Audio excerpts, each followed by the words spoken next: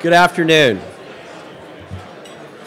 The remarkable thing about our keynote speaker is what an understatement it would be to introduce him as simply the senior senator from the great state of Texas. Our conference today focuses on federalism, executive power, and separation of powers. And Senator Cornyn is a one-man tour through all branches of representative government, state and federal, entrusted by the people and his peers again and again and again to wield that responsibility with restraint, judgment, discretion, and integrity. At 32, he ran for and won an open state district judge seat in San Antonio. And in the mid-1980s, it was unheard of for a Republican to win that bench. 6 years later, Senator Cornyn was elected to the Texas Supreme Court. And in 1990, it was almost unheard of for a Republican to win a statewide seat. And we should never forget that it is John Cornyn and the men and women that swept into office with him in those years are the reason that conservative government in Texas is first a model to the rest of the country, and second, something that we almost take for granted here almost 30 years later. In 1996, Senator Cornyn was elected Attorney General of Texas, and that win was not just unheard of, he was the first Republican to win that office since Reconstruction. John Cornyn was first elected to the United States Senate in 2002 and has twice been reelected, most recently in 2014. I believe he has literally never lost an election for any campaign for office, either primary or general. He now serves on the Senate committees of Intelligence, Finance, and Judiciary, and let's recall just one legislative victory this year. As a member of the Judiciary Committee in the week before the key vote, when it seemed clear that Democrats would try to filibuster the nomination of Neil Gorsuch to the United States Supreme Court, John Cornyn resolutely stated, "This is their last gasp from trying to prevent him from being confirmed, but they won't. And Judge Gorsuch will be confirmed this week, one way or another." And so it came to pass.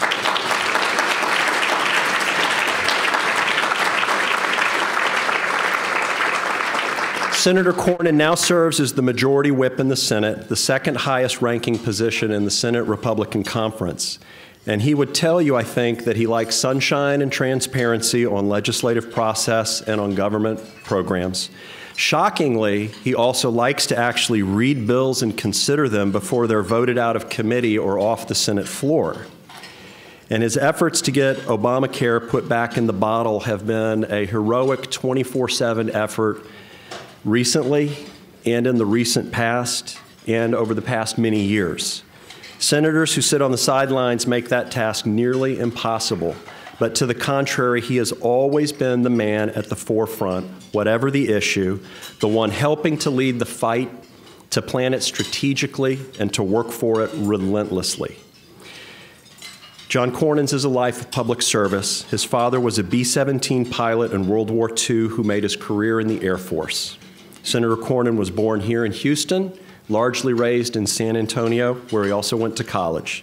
He has been married to his wonderful wife, Sandy, for 37 years, and they have two amazing daughters. And so it is with understatement that I return to where I began. Ladies and gentlemen, I give you the senior senator from the great state of Texas, John Cornyn.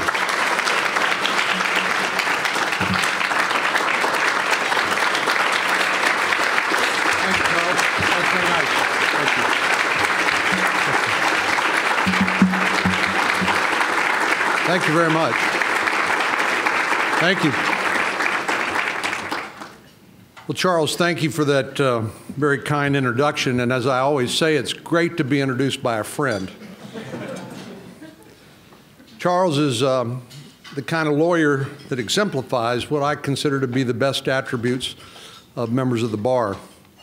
Somebody who believes in serving his clients diligently, somebody who believes in educating the public about the role of the law in our lives and in our constitutional government is important, and I know he's an adjunct at U of H. and somebody who works with Senator Cruz and I on our Federal Judicial Evaluation Committee to make sure that we select the best and the brightest judicial nominees to the White House and work to get them confirmed. In fact, when I was Attorney General, I was looking for the next Solicitor General of the state of Texas, and I turned to Charles and asked him if he would be interested in the job. I take some comfort that he declined for a higher purpose because of family, but that gives you an idea what I think about Charles Eskridge. He's an outstanding human being and a great lawyer. Thank you, Charles. Well, with a Republican in the White House and so many judicial vacancies in Texas, you can imagine how hard Senator Cruz and I and our Federal Judicial Evaluation Committee have been working trying to help the White House vet nominees for the federal courts.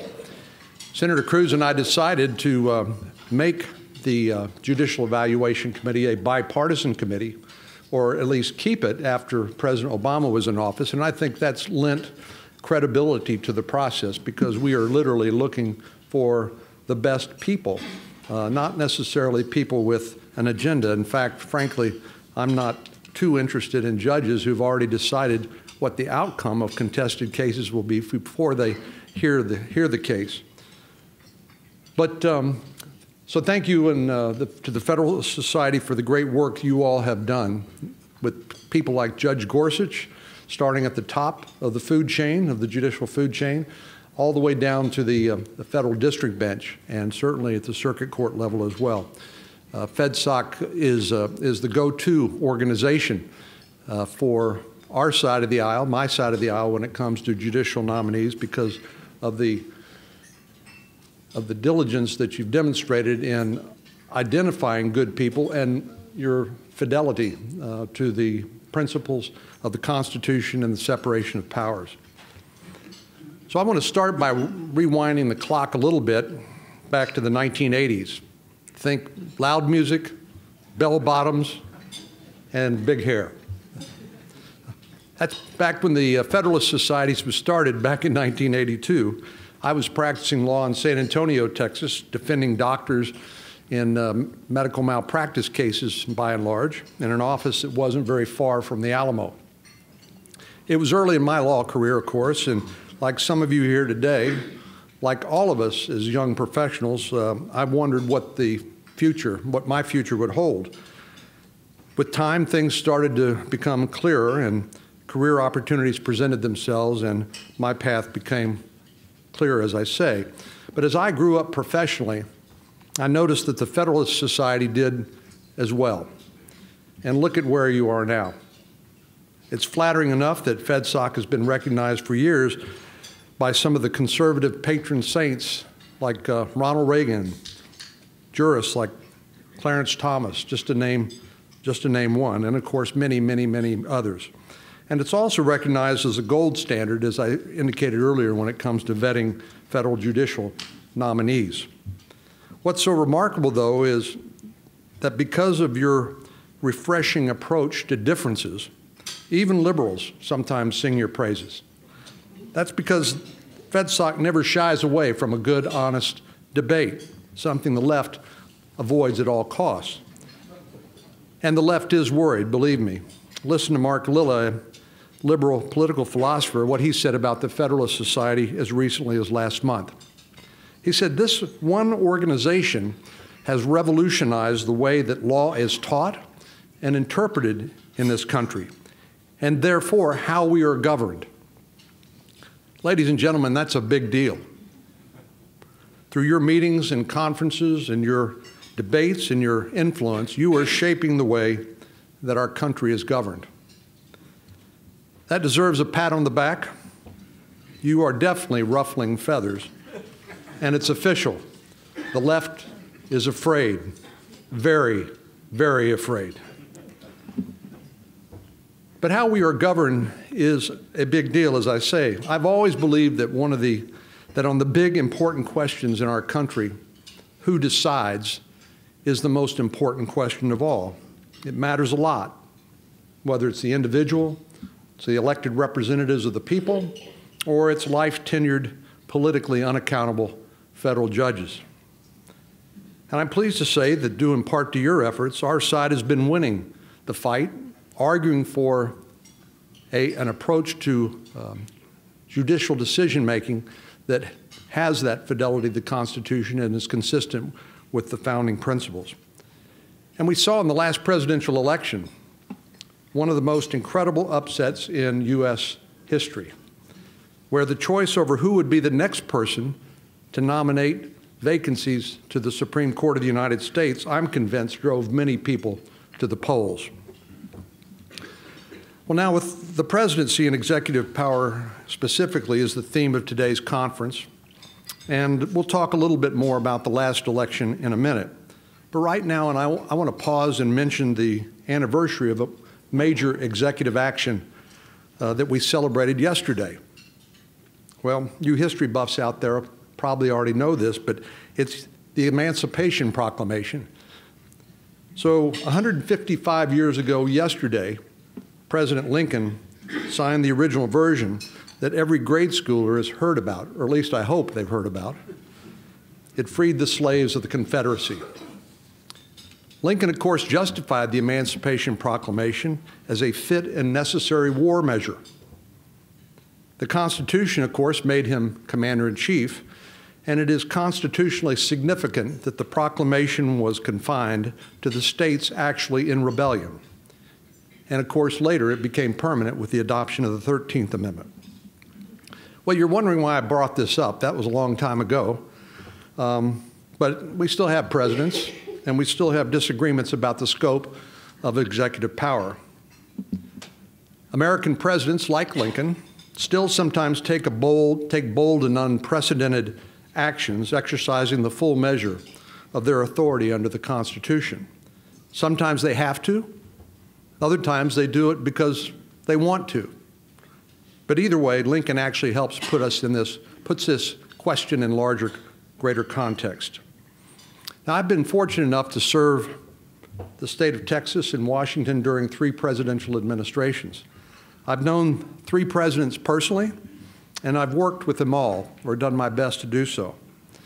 And in case anyone's wondering, I wish I could blame my white hair on my service in Washington, but actually I had that back when Charles said I ran for judge at the ripe old age of 32. I actually waited until the day I turned 32 to file because I figured that gave me more gravitas.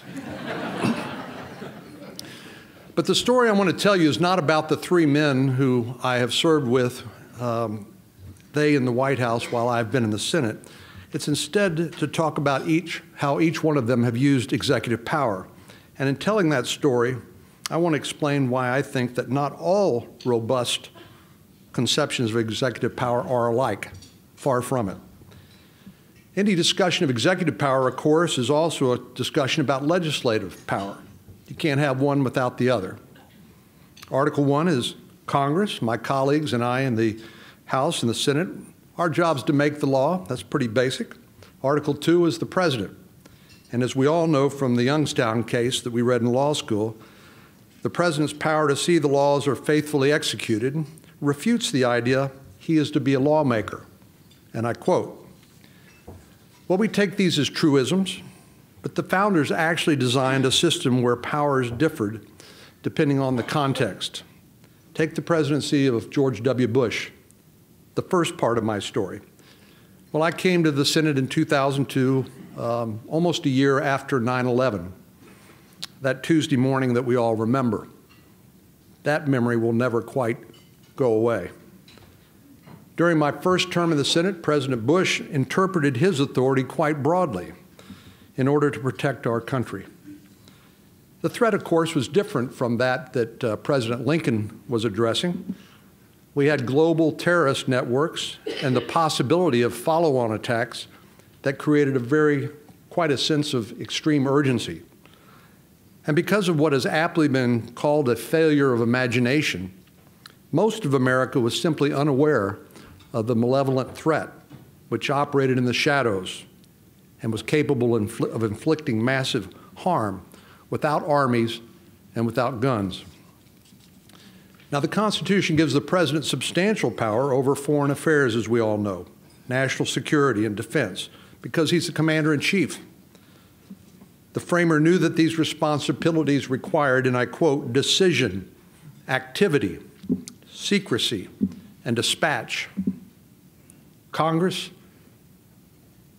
in contrast, is not designed to act like that, trust me.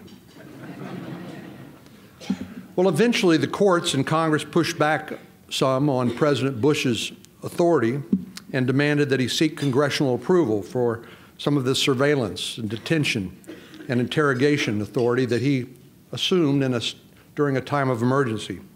Crisis measures were acceptable for a time, but even as Lincoln, after a while, the congressional branch decided to have its say. By the time President Bush ended his second term, he finally had buy-in from the other branches, but had to scale back some of those measures and put others on a bigger consensus footing. So when he finally passed the baton on to his successor, our national security was, I believe, stronger, and the separation of powers had been reaffirmed. Which brings us to Act Two. That's the presidency of Barack Obama. And the story takes a little different twist. As you know, President Obama actually kept and sometimes expanded many of the national security programs of the Bush administration, notwithstanding his railing against them during his campaign. Actually, I'm glad he did. But his own broad conception of executive power went beyond that of the role of commander-in-chief. He carried it into the domestic arena, too, which the Constitution leaves primarily to Congress and to the states. Frustrated and disdainful of a Republican Congress and impatient with the consensus building required of legislation, President Obama repeatedly took matters into his own hands. In 2009, the Department of Justice quit enforcing certain federal drug laws. In 2011, the Department of Justice refused to defend the Defense of Marriage Act, a law passed by Congress overwhelmingly and signed into law by President Bill Clinton. And in 2012, the Obama administration announced it would not enforce provisions of federal immigration law against a class of roughly 1 million individuals illegally present in the United States. Now, we don't have the time, and you don't have the patience, I assure you, to talk about all of these, but let me talk about the last one, which has come to be known as DACA, Deferred Action for Childhood Arrivals. I want to talk about that just a minute. Well, recall, Article 1 is clear that Congress, not the President, has the authority to fashion immigration laws. In fact, President Obama repeatedly, by one count in excess of 20 times, publicly said he didn't have the power to do what he did. In his own words, he said, "I'm president, not king," but nevertheless, he went on to do it anyway. President Obama didn't just use prosecutorial discretion to avoid enforcing immigration laws on a case-by-case basis. DACA actually gave roughly 800,000 illegal immigrants a form of lawful presence, providing them work permits and other government benefits. So the president wasn't just failing to enforce the law by specifying such a large class and purporting to grant them affirmative relief. He was effectively rewriting the law. Now, I want to be clear. I am not criticizing the policy goal behind DACA. I'm not impugning the character of those who benefited from it. But I am most definitely criticizing the way it was executed and questioning the legality. I think President Obama's DACA decision was vastly different from what other presidents have done. It was altogether new. It was unilateral policymaking by determined inaction. Well, what's so bad with doing nothing? Well, when you're president, it can be pretty bad. It means the president shirking his very duties. It avoids critical checks and balances. As you'd gather from Federalist 51, James Madison would have been appalled, as would the drafters of our Constitution be, because the Constitution says the president should take care that the laws will be faithfully executed. Because if there's no problem with DACA, what's to stop a president from saying, well, let's not enforce our election laws so that non-citizens can vote?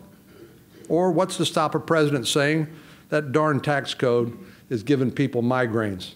So let's not enforce our tax code against Fortune 500 companies or corporate CEOs. Well, all of that's bad enough. But I believe there's no coincidence that all of this has occurred during a time when Americans' respect for our core institutions has been on the decline. I would argue that actions like DACA, which is the clearest example of a president disregarding his duty, is part of the reason why. It fosters distrust and undermines public confidence in how our Constitution is supposed to work. Process matters, and it's not partisan. You got to play inside the lines, even when doing so means sometimes you lose the game, or sometimes you have to ride the bench until it's your turn. Going through the legislative process is hard. I promise you, it's hard. But if you persevere, what you get by consensus is bipartisan buy-in, which is critical in a republic such as ours. Make no mistake about it, what we're really talking about is the legitimacy of our institutions, including the institution of the presidency. What we're talking about is whether maintaining the system as a whole takes priority over short-term agendas. Well, that brings me to the final act in this story, which is the Trump presidency. Of course, we're only 8 months in, and it's too early to tell what the president's legacy will be regarding executive power. But if you're willing to look, there are a couple of signs of hope, both for the presidency and for our nation. On DACA, for example, the president has rightly returned the debate and the authority over the program where it belongs, and that is to Congress. A second good sign is what happened here in the wake of Hurricane Harvey just a few weeks ago, which has devastated large portions of this great city. The executive branch's response to the most catastrophic rain event in U.S. history was swift, and it was circumscribed by the law, and it respected other institutions and other levels of government as well. But the executive course was one and only one part of a bigger picture, because Congress has our role to play as well.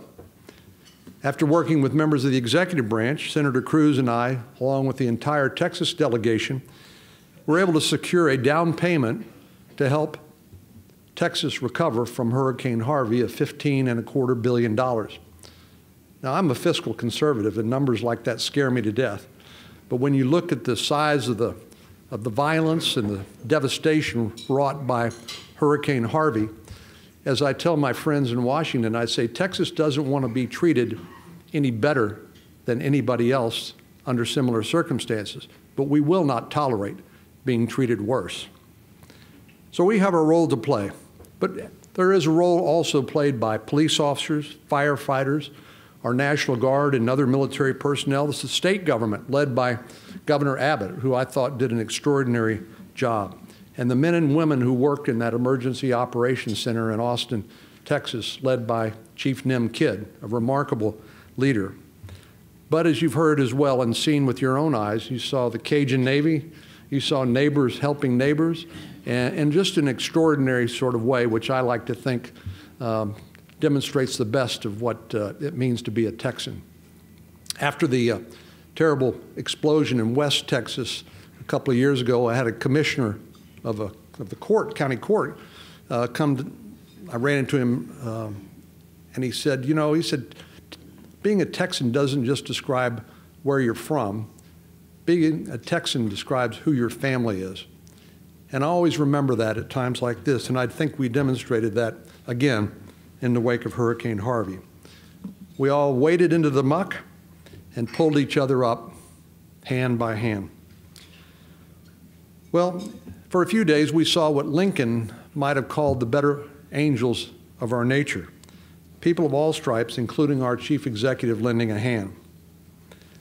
Well, that's not to say that it's been easy for folks here in Houston or across the state that are still recovering.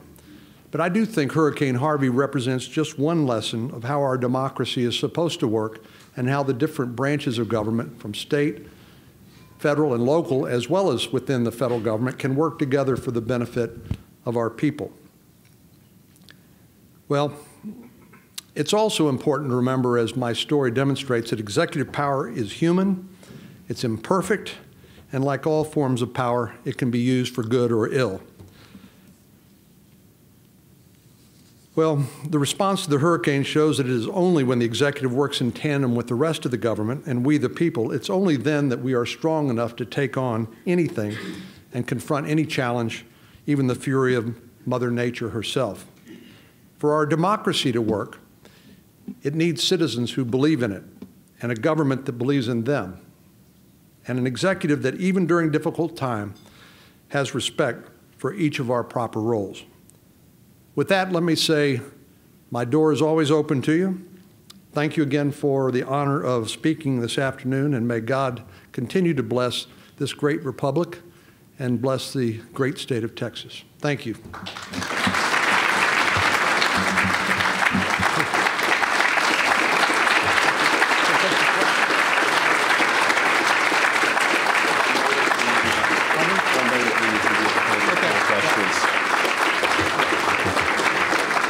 Senator Cornyn would like to take some questions from the audience. I know that we have a couple of handheld mics that are available to pass around. We may have our first question already identified. And otherwise, if you can get the attention of those who have the mic, we will proceed from there. Senator. Okay. Thank you, Senator. I'm Kathy Glass from Houston, Texas. As you consider future appointees to the Supreme Court, I hope you will keep in mind Justice Scalia's dissent in the Obergefell case when he said, and I paraphrase, "It matters little to me how government defines marriage, but it is of paramount importance for me to know who rules me. And this decision says I am ruled by 5 out of 9 unelected lawyers." And then he basically went on to say that the state should nullify the decision, although he didn't use that word. I ask you to consider this as the premier characteristic we want to see in our judges and justices. That is, they know that this country was never meant to be ruled by judiciary. And this humility and understanding of our Constitution is what I want to see first and foremost above experience or a friendship or anything else. Thank you. Well, thank you very much. Justice Scalia was such an extraordinary giant and somebody who I admired greatly. I even got a chance to go bird hunting with him 1 or 2 times, and he's a lot of fun in that setting as well. You know, he famously said, and I'm paraphrasing here, that when people finally realize that there's a group of men and women who they can't vote for, sitting on the bench there at the Supreme Court in Washington, D.C., who are substituting their value judgments for those of their elected representatives, they may well conclude that their own value judgments are superior to those of the value judgments of those unelected judges. I'm paraphrasing, but I'm confident that's the gist of what he said. That is what when I think about the Federalist Society, that's what I think about first, is your fidelity to that principle, which, of course, as you can tell from my remarks, I agree with wholeheartedly. In the back of the room. Thank you for joining us, Senator. Thank you for joining us, Senator Cornyn. I live in Virginia and I work in D.C.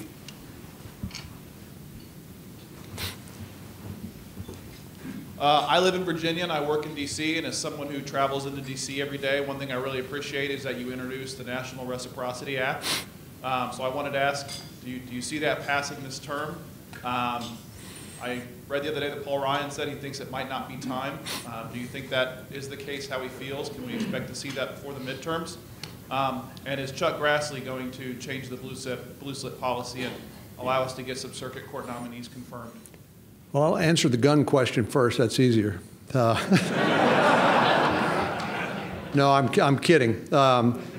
You know, look, I think I have a license to carry. I was just talking to Judge Elrod about it, and there are folks at the table, and you know, I think we don't have to be afraid of people who are lawfully using firearms and who use them responsibly. And to me, the idea of a driver's license is very analogous. If you've got a license to carry from your state, then I think you ought to be able to use it in any other state who also recognizes a license to carry. And truthfully, all 50 states have some form of that. Some people might say, well, guns are different. It's a dangerous instrumentality. Well, it's no more dangerous than a car. And we allow people to drive all over the country. So on blue slips, I think Chairman Grassley's been very careful about that because obviously anything you do establishes a precedent for everything else in the future. And I've been in the Senate in the majority. I've been in the Senate in the minority. I much prefer the majority, by the way. But I think the principle of consultation between the White House and the Senate is really important. I don't believe that the blue slip was ever intended to give a senator a veto, particularly over a circuit court nominee that the president is determined to nominate. And so I think what Senator Franken is getting ready to find out is that by abusing the privilege of the blue slip that encourages that consultation, he's going to see that abuse rewarded with the nomination going forward despite his objection. He'll be able to debate and argue and vote against the nomination, but he won't be able to stop it. So the blue slip will continue to be used, but again, not abused, in my view. Hello. I have spoken to many people over the past several months about the DACA program. And one of the things, unfortunately, that I have picked up on is that very few people know the actual on-the-ground facts of how our immigration system actually works. It's complicated. It is. It very much is. And my question for you is that do you think some of the heat and anger of the DACA debate or of similar debates would be lessened if we actually had an adequately funded and efficiently administered immigration apparatus? Well, I bear the scars of the immigration debate over the last 15 years, and we've had a lot of them, and they evoke a lot of passion and a lot of emotion, and we haven't gotten anything done. So I think by the President sending this back to Congress, I think he's done us a favor. I think he's done the nation a favor in forcing us to deal with the most sympathetic cohort of illegal immigration in the country. I bear no ill will to children who came with their parents when they were of tender years. They're certainly not culpable. I think no court would convict them of any offense. And so the question is, are we going to keep them non-productive and dependent because they're not going anywhere, or are we going to give them a chance to rise and to get an education and be productive? And I would much prefer the latter than the former. But I do think it's important to have a negotiation which gets something very real and significant in terms of enforcing the law as it exists and securing the border. And I just happen to have a bill that does all that. And so we're working with we're talking now in the Judiciary Committee and with the various combatants and with the White House to try to figure out if there's a deal to be had. I think the deal is sort of there staring us in the face once people are willing to acknowledge it. My own view on immigration is people are so irate at the lawlessness involved in our immigration system, illegal immigration system, that it hasn't allowed us to have a civil discussion about what sort of immigration policy makes the most sense for the United States. Some of my colleagues, Senator Perdue and Senator Cotton, have a proposal they call the RAISE Act, which actually would move to more of a merit-based system. That is, what attributes does the immigrant have which would actually benefit our country as opposed to just family relationships, which is the bulk of immigration as you know today. So the United States naturalizes about a million people a year. We are far and away the most generous country on earth when it comes to legal immigration. But I think people have a right to be outraged about the unwillingness to enforce our immigration laws. And if we don't like them, then we need to change them. But But I think that's the sort of debate which I think President Trump is, I'm happy that he's initiated with the discussion about DACA. Hi, Senator. Thank you for being here. So at the beginning of this Congress, Speaker Ryan indicated that one of the top priorities would be reasserting Article I powers, particularly with respect to delegation to administrative agencies. I'm wondering if you could discuss any kind of legislation we can expect coming down the pipeline towards that end.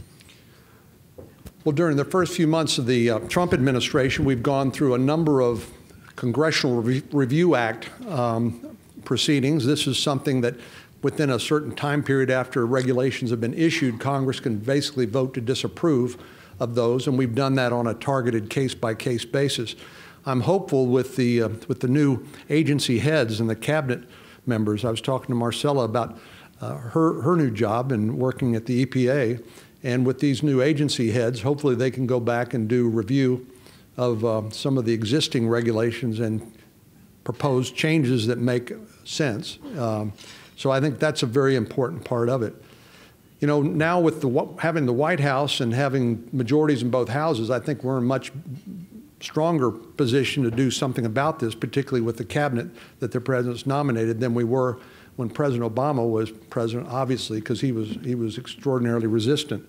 And I think some of the excitement that you've seen in the economy, certainly with the stock market and elsewhere, people have more confidence that Congress is going to become more rational when it comes to regulation, and I hope taxation, which is what we're going to be taking up here between October 1st roughly and Thanksgiving, trying to reform our tax code. There's a number of other pieces of legislation I know Rand Paul has been proposing. I can't remember the name of it off the top of my head, but there's a lot going on in this space. But certainly trying to figure ways to deal with that fourth estate of government, which is largely unaccountable, and you know, I'd love to see the Supreme Court revisit the Chevron test or rule. Judge Gorsuch got a few questions about that.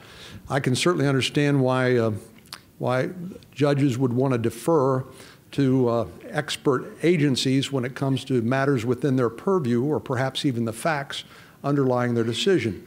But the idea of judges deferring to administrative agencies on their own legal authority strikes me as an abdication. And I think those are decisions for judges to make and not for bureaucrats.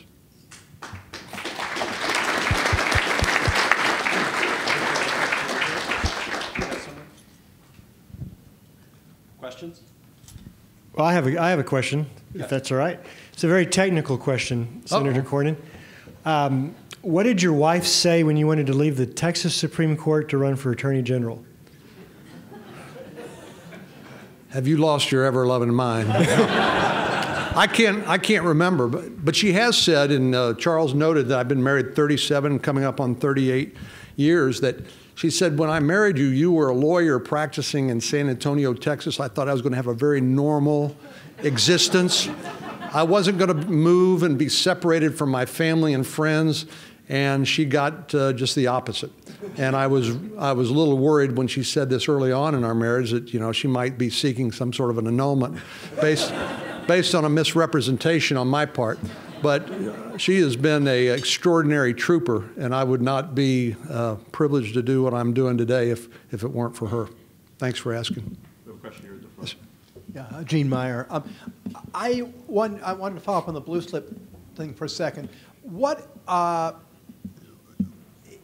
does this work in your view as a process of negotiation where you basically say, and I saw with the Oregon nomination, some Democratic legislators wrote the senators saying, Democratic senators saying, look, we're going to lose this seat altogether if you don't cut it out. They didn't phrase it that way.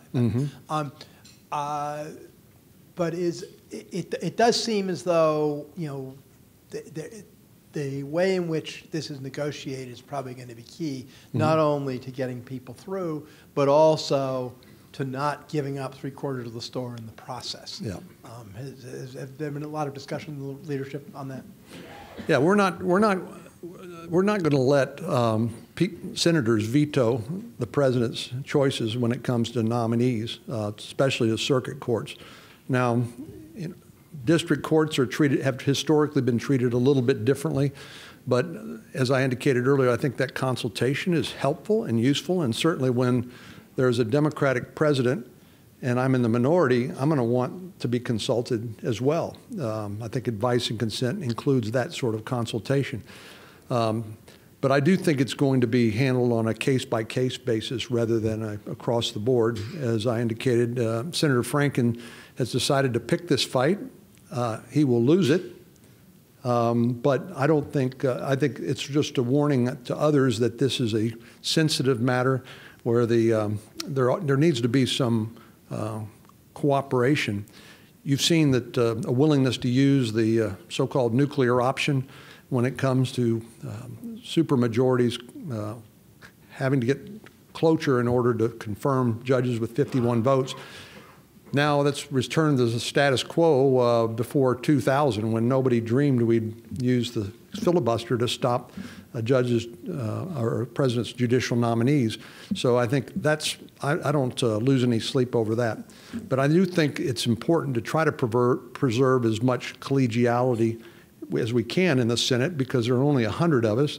And what we do today will come back and haunt us in a year or two from now if we're not careful. So we just need to be thoughtful about it. And I think handling this on a case-by-case basis makes sense right now. Yes, sir. Senator, building off your last response a little bit, media likes to play up a lot of bipartisan divide, perhaps more than there actually is in the real world where you work. You spend many, many years working on both sides of the aisle to get good work done. And I just want to know if you had any advice to carry over from your world to the rest of us in terms of what we can do to decrease the bipartisan divide, to lessen the ire so that we can get the good work done. Well, thank you. Thank you for that. I'm proud of the fact that we've been, we've tried to work in a civil fashion with our colleagues with whom I agree on very little from a policy standpoint. I still remember the story of Mike Enzi, who was the conservative senator from Wyoming, still is, and Teddy Kennedy, the liberal lion of the Senate. They were the chair and ranking member of the Senate Health, Education, Labor, and Pensions Committee when I came to the Senate. And I said, how do you guys work together so productively? You guys are polar opposites when it comes to ideology. And Mike told me, he said, well, it's simple. It's the 80-20 rule. We try to find the 80% we can agree on and then leave the 20% for a fight another day.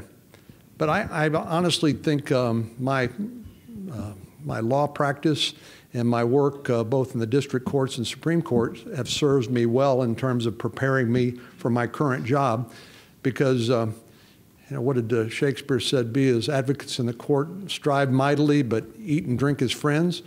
Every disagreement doesn't have to be a personal disagreement, and not every disagreement is about a matter of principle. I believe on matters of principle we should be steadfast and not waver. But a lot of things that we do and disagree about are not, and I think we ought to look for ways to try to figure out how to get along. As a practical matter, as Al Franken said, I don't normally quote Al Franken, but he was down at the Texas Tribune Fest in Austin yesterday, and he noted that you can't actually get things done in Washington unless it's on a bipartisan basis. So people who try are going to be enormously frustrated, and you have to just figure out a way to deal with the system as it was designed. And yes, it was designed to make it hard. It was a part of the design. People value their liberty and realize that if you make it too easy for the legislature or the government to deprive you of your liberty in the absence of a consensus-building process, then it would be very, very dangerous indeed. Thank you very much. Is that, you got another one? We have one. Okay, let's do it. I got all the time in the world. And we will cut it. I just wanted to be respectful of your time. Senator Cornyn, my name's Dr. John Fraser. I'm a pediatrician who has had the privilege of taking care of sick and injured Texas children for 3 decades. My question is, why can't the Congress fix the mess in health care? I can tell you I've gone from a time where I could see children quickly and just do documentation that was meant for me and other physicians. Now I take 5 minutes to see someone. It takes me 15 minutes or more to close a chart so that third-party intervenors can get paid and collect big data on mass populations. And that's not taking care of my patients. And I'm really concerned that it's not being addressed. Well, Doctor, as I indicated in my remarks, I cut my teeth defending physicians in malpractice lawsuits, and so I had a chance to work in and around the medical profession a lot. And what you just said, I've heard repeated so many times, and I know it's an enormous frustration. And in many ways, government's made your job much harder and not easier. And one of the ways government's made it harder is to try to nationalize and our healthcare system. It's a very big and important part of our economy, about 1/6 of our economy. But what we saw with the Affordable Care Act is a national experiment. And I believe the experiment has by and large failed, certainly failed to deliver on the promises the president himself made when he sold it. Like if you like your doctor, you can keep your doctor. If you like your plan, you can have your plan, and so forth. None of that proved to be true. And in the process, what we've seen is a system that has increased premiums in the individual and small group market by 105% since 2013 alone. The projection for next year is another double-digit, 20–30% increases. And I know that the government being so involved in healthcare has not made the practice of medicine any easier, and physicians, my experience, just want to be able to treat their patients, and the rest is just part of the price you pay for being able to do that. Unfortunately, the healthcare debates have become extraordinarily polarized. One of the reasons was that I remember the Christmas Eve in 2009, 7 o'clock in the morning, when the Affordable Care Act was passed with 60 Democratic votes in the Senate and passed by Nancy Pelosi in the House, and of course later signed by President Obama. That created an environment where the whole debate became so toxic, and we became so far removed from the facts, and people became more engaged in a proxy war on who you supported and who you opposed. I thought that was kind of surprising and shocking, but when I talked to pollsters and people who do focus groups, they said, well, if people are supporters of President Obama, then they're going to defend Obamacare to the death. If they oppose the president and his policies, then they're going to be critics, and you're not going to be able to change their mind either. So to me, that started us down this unfortunate path that we're continue to be on today. As you know, we're considering taking up some legislation by Senator Graham, Senator Cassidy, that would largely return a lot of the money and authority back to the states, because I think the states are more trusted, state and local government, certainly, than the federal government. And if you believe in federalism, as we all do, then you believe that as much of that authority that can be devolved to the states would be good, almost in any aspect of government. Government closest to the people is always going to be more responsive to the people, whether you're a city councilman or whether you're a legislator or whether you're the governor. So I hear you, and I wish us luck, but this is going to be a battle, ongoing battle, for quite some time, until we finally get to a point where either both sides are exhausted, or we just finally realize that what we've been doing is not working for the benefit of the American people, and we need to come up with a different approach. Okay. Thanks, Please help me thank Senator Cornyn.